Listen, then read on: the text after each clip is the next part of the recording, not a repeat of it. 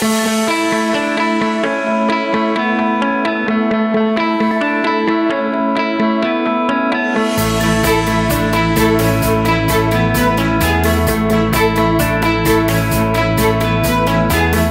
avoiding documentation. Oh my goodness, documentation is for two reasons: to either get them up or get them out. Everything has to be done. I mean, I was in HR. I mean, managers would come to me and say, "We need to fire Susan." And I go, "I know. Yes, thank goodness you're here. Bring me the documentation." I thought there would be a U-Haul.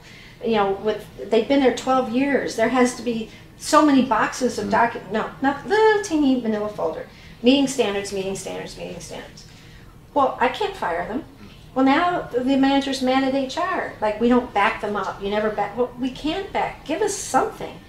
And so one of the things I'm teaching leaders is you are doing no one a favor. You have got to have these crucial conversations. If I'm coming in late or leaving early or not getting my work done, treating people badly, oh my goodness, you've got to hold me accountable for it. Because if you ignore it, you're part of the problem.